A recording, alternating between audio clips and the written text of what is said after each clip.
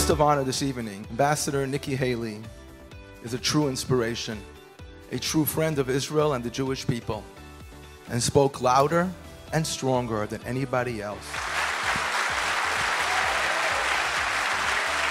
You shouldn't expect anything less than what I did.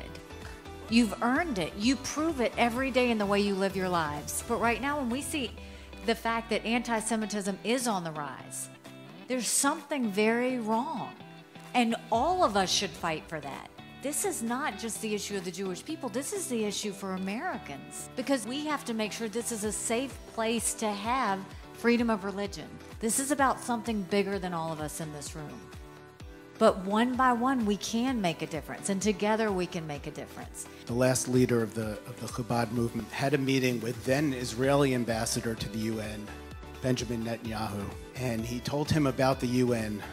In a hall of perfect darkness, if you light one small candle, its light will be seen from afar. Its precious light will be seen by everyone.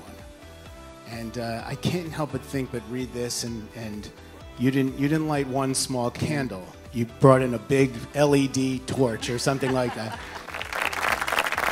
You need to ask a question that's definitely burning in everyone's mind. Trevor Lawrence heading to the NFL. Does Clemson have a shot at continuing to dominate? Are Clemson's days numbered? No, I'm too young to stop fighting.